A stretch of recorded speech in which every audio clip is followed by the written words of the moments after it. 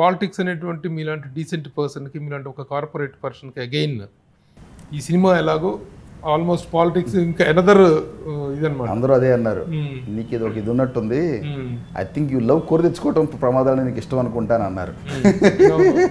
అవును, ఎందుకంటే మీ height of thinking అని, మీ డెకార్ ఆఫ్ థింకింగ్ అనేటువంటిది డిఫరెంట్గా ఉంటుంది. బట్ ఇక్కడికి వచ్చిన తర్వాత కొంత రాజకీయాల్లోకి వెళ్ళిన తర్వాత you have to come down at certain level. ఏంటంటే నాకు 65 ఏళ్ళు వయసు వచ్చినప్పుడు ఆ వేళ నేను ప్రయత్నం చేయలేదని నేను బాధపడకూడదు.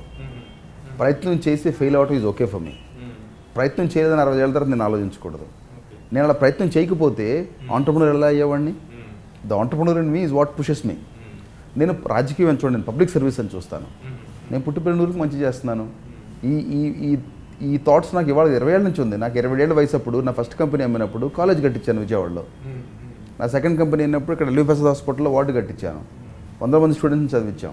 So giving back to society అనేది నాకు అమెరికాలో నేర్చుకున్నాను. నేను ఇంకా చాలా తక్కువ చేశాను. అక్కడ లెజెండ్లు నేను చాలా ఆమె very small entrepreneur.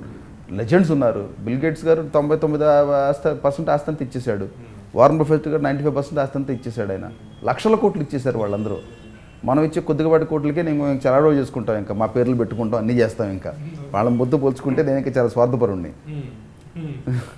So public service అనేది మన జీవితంలో ఒక 5 ఏళ్ళు ఇద్దామని. అంటే పీవీపీ రాజకీయాల్లోకి ఎంటర్ అయ్యాడు అనుకోవాలా, లేకపోతే పీవీపీ ప్రజాసేవలోకి వచ్చారు? పబ్లిక్ సర్వీస్, ప్రజాసేవ పీరియడ్. రాజకీయం చేత కాదు, నేను చేయను కూడా. మరి ఆ ప్రజాసేవలోకి రావడానికి మీకు రాజకీయమే మార్గమైంది అంటే you have to be in public office. దానికి ఒక ప్రజాస్వామ్య మార్గాలు ఉన్నాయి. దానికి వెళ్ళాము, నేరోగా మిస్ అయ్యాము, ఇంకోసారి చేస్తాం. ఏముందండి దాంట్లో పెద్ద? రాజకీయాల్లో కూడా పదవులు కొనుక్కునేటువంటి వాతావరణం ఉండగా మీరు కొనుక్కోకుండా ఇంత కష్టపడి పోటీ చేసి ఓడిపోయి ఈ జర్నీ అవసరమా? అంటే అలా చేస్తే కానీ మీకు తెలియదు. Football cannot be learned in the class room, it has to be learned in the field. ప్రజా సమస్యలు తెలుసుకోవాలంటే వాళ్ళ దగ్గరగా ఉండాలి. 3 రోజుల క్రితం వెళ్ళాను, విజయవాడ వరదలు జరిగినాయి. నేను ఫోటో ఆపుల కోసం వెళ్ళా. 20,000 మందిని కలిసి వెళ్ళి వాళ్ళ ఇళ్లలో కూర్చున్నా. మోకాలు నోటు కాదు, నడుము వరకు నీళ్ళలో తిరిగాను, బురద నీళ్ళలో మునిగిపోయిన కృష్ణా నది. వాళ్ళ లైఫ్లో చూస్తే కానీ మనకు 2 విషయాలు ప్రస్ఫుటంగా అర్థమవుతాయండి. మనం ఎంత అదృష్టవంతులు అనేది.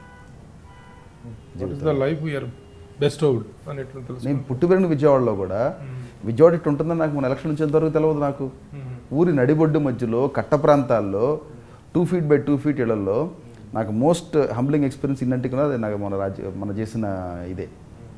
ఆ 2 feet by 2 feet గదిలో ఉన్న ప్రజలు, వాళ్ళ మొహల్లో ఆనందం, వాళ్ళు ఎంత రిచ్ పీపుల్, నేను ఎంత పూర్ పర్సన్ నాకు అర్థమైంది ఆ రోజున. వాళ్ళందరినీ కలిసిన రోజున ఫుటేజ్ ఉంది, చూపిస్తాను వాళ్ళందరి దగ్గరికి. వాళ్ళకున్న విశాల హృదయంలో మనకు 1000 వంతు లేదు, వాళ్ళకున్న సంతోషంలో మనకు 1,00,000 వంతు లేదు. Those are the people that make this country. వాళ్ళని చూసి మనం నేర్చుకోవాలి. వాళ్ళ లైఫ్ని బెటర్ చేయగలిగితే దేవుడు అవకాశం ఇస్తే I will be the happiest. లేకపోయినా నా శక్తి వలుగుద్ది, నేను ఎంత చేయగలను డెఫినెట్గా వాళ్ళందరికీ చేస్తాను.